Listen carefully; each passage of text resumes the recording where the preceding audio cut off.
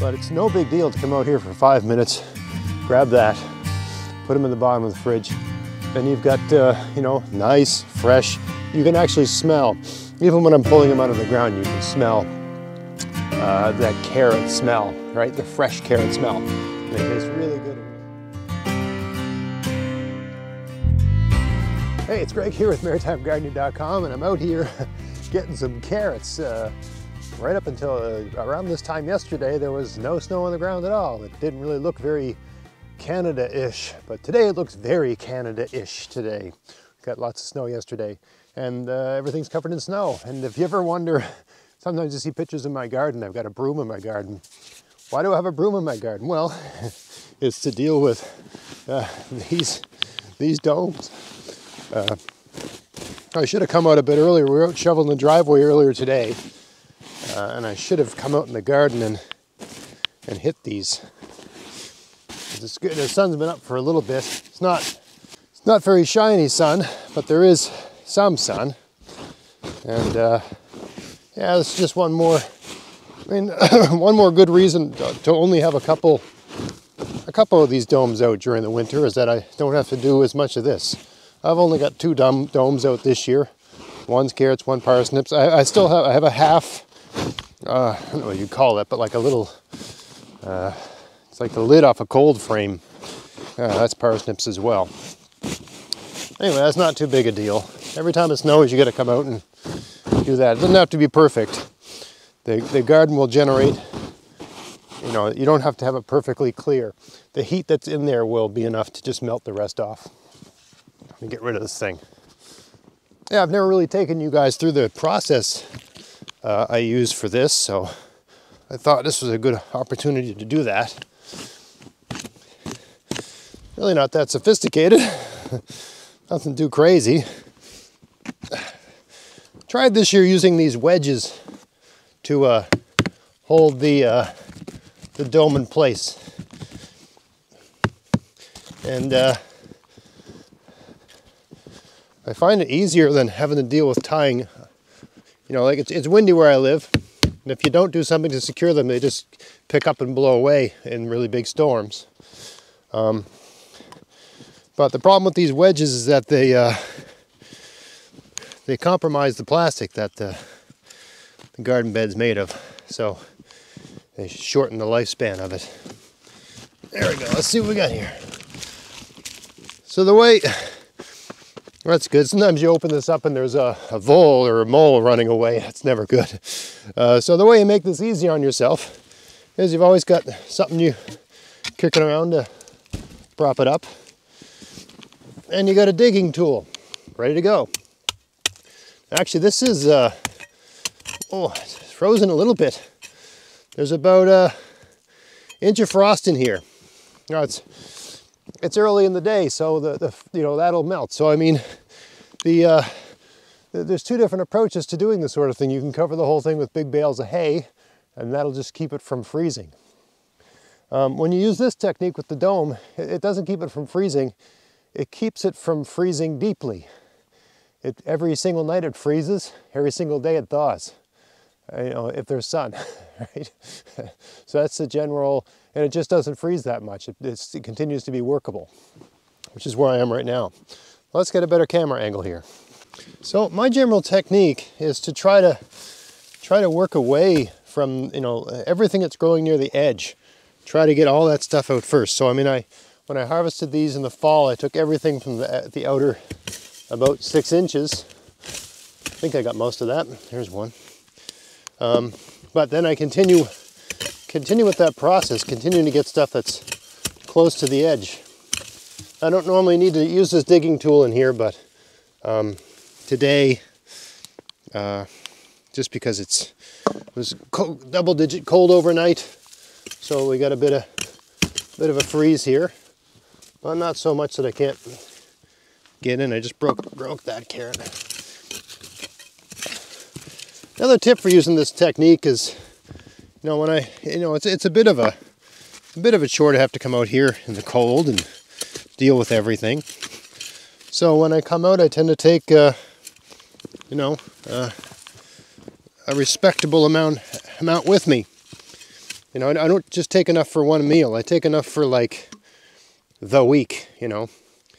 We use these in soup, stir fry. We like roasting them, right? So I take a good amount so that the effort isn't, you know, the effort of taking the lid off and, you know, just getting down, getting down and into it, right? Just all of that isn't for nothing, or is not. You're making the most of the effort, right? Now all I do, I don't really clean these any more than I'm doing right here with my gloves, right? I just, you know, that's the other thing. You got to move pretty quick because your gloves get damp and it's, you know, well below zero. And but that's all I really do to clean them at this stage. And I just fire them in the bottom drawer of the refrigerator, just like this, just dirty like this. I have newspaper on the, you know, in it. I'm gonna clean it every once in a while. I just find they store better when they're dirty. they like the dirt. Little tip here, how I put the carrots in the fridge and still manage to keep things clean, and I think this also keeps them fresher as well.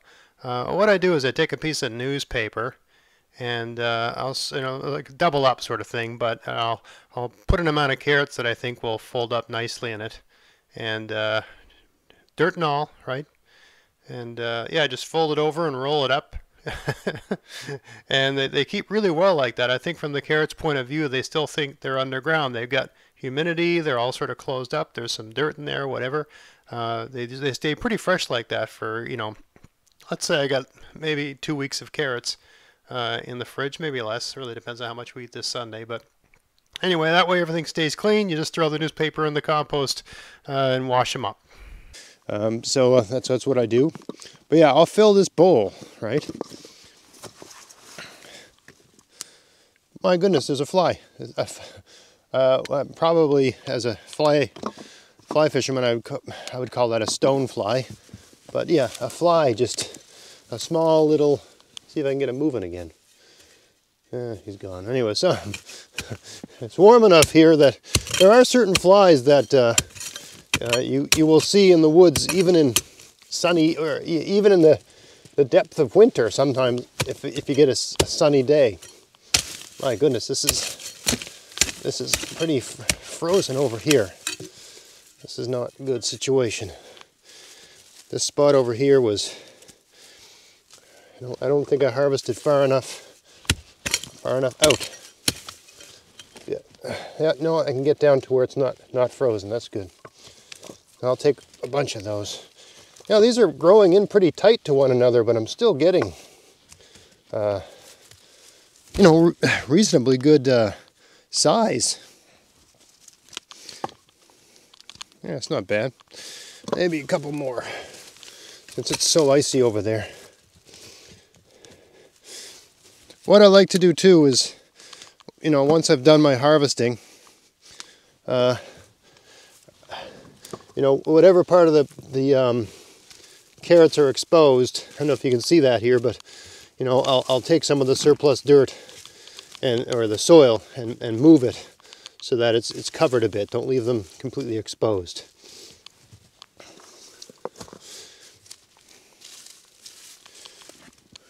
That's pretty good. Whoa.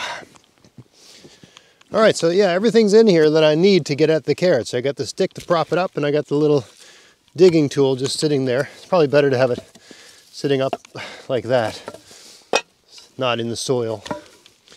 That's it. Just pop it back and put the wedges back in, and you're done.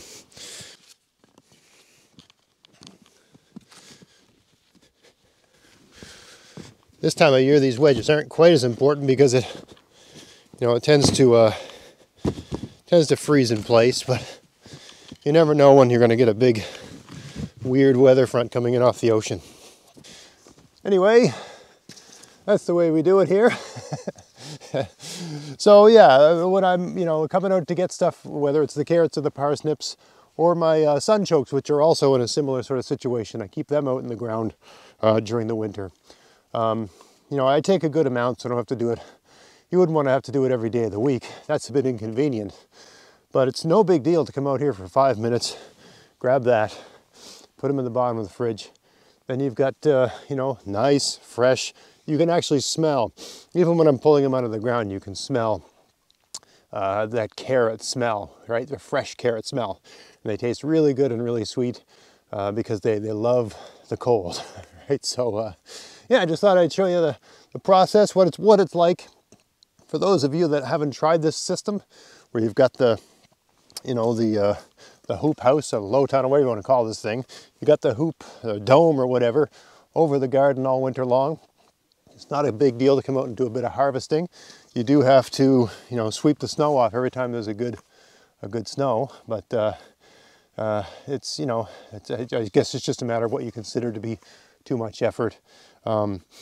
So it is more convenient to have all of these sort of stored in a cold room, but then you don't get the pleasure of the carrots being fresh. These are fresh carrots. I mean, I could use these in a salad. I could use these for anything you'd want a fresh carrot for. There is nothing I can buy that comes as the slightest bit close to the freshness of this in this country right now, right? Any carrot I buy at a grocery store has been stored in some way. These are fresh. It's just wonderful to have it. Nice to have something fresh from the garden in the dead of winter. And of course, these carrots will all be pulled out of here by sometime in February probably. And this garden will start thawing.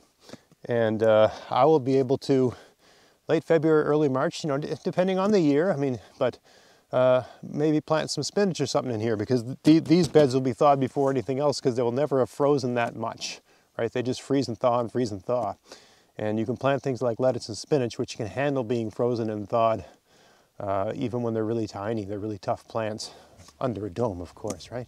So in addition to getting, you know, an easy way to store your carrots and have them fresh all winter long, you got a garden that's ready to rock in the spring. So I hope you found that interesting. If you did, please like, share, subscribe. Check out my podcast, maritimegardening.com. And until next time, get out there, get at it, have fun in your garden. Thanks for watching.